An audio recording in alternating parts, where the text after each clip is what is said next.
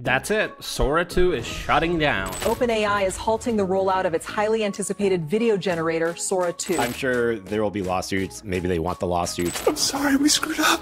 I'm sorry. Well, no, don't worry, it's not shutting down. I think they're just getting started. But they have nerfed the heck out of Sora 2 as of October 6th, 2025. We had a fun run with Sora for the last couple of days. Wait, the voice is actually good, what? Wait, the voice is good! That's scary! That turned out nice.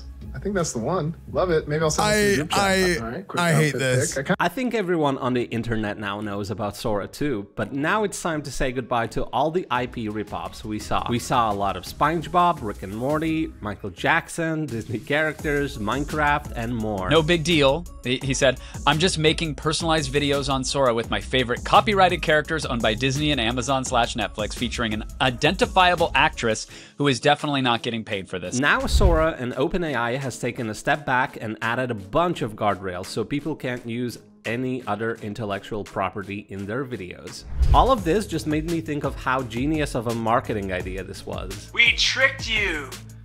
This was just a marketing trick!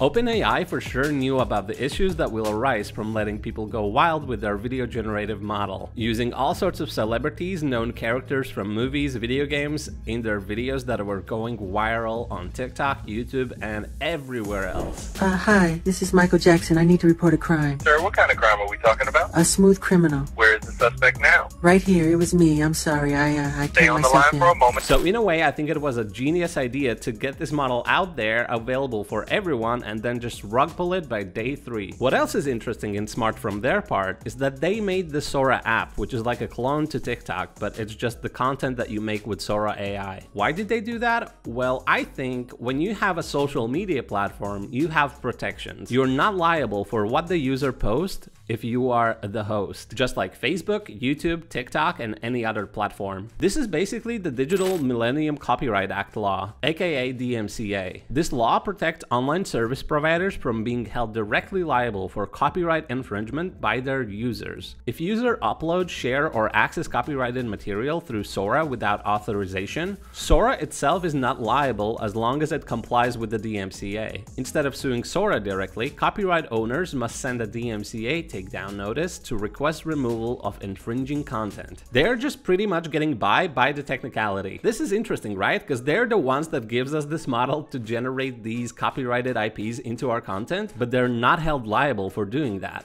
I feel like we're gonna see a lot of interesting lawsuits happening soon because there are so many video generative models coming out every day, and the guidelines and guardrails are so blurry for each one.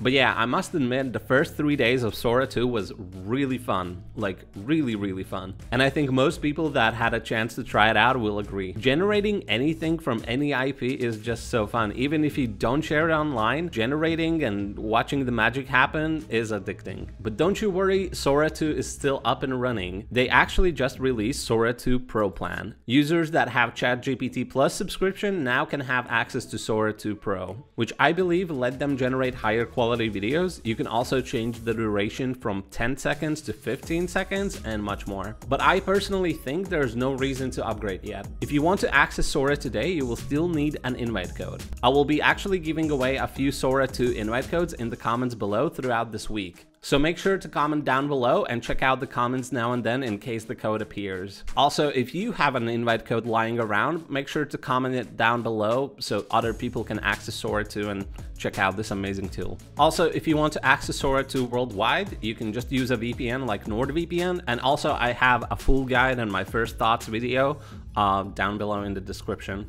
Sora 2 is still amazing. Even when nerfed with the guardrails and protecting IPs, you can still generate amazing social media AI slop content, but also you can use yourself or make a cameo of yourself and put yourself in any place in the world doing whatever you want, whatever your imagination can come up with. Alright, that's it for now. I just wanted to make a quick little video about where Sora 2 is heading, what has changed, and my thoughts. Make sure to subscribe to this channel as I will be posting more videos about the latest AI tools and show them how you can use them to level up your businesses. Also, if you haven't seen my full guide and my first thoughts on Sora 2, go and check out my previous video. Thank you so much for all the love and support you have given to this small channel. Make sure to stay creative, and I will see you in the next video.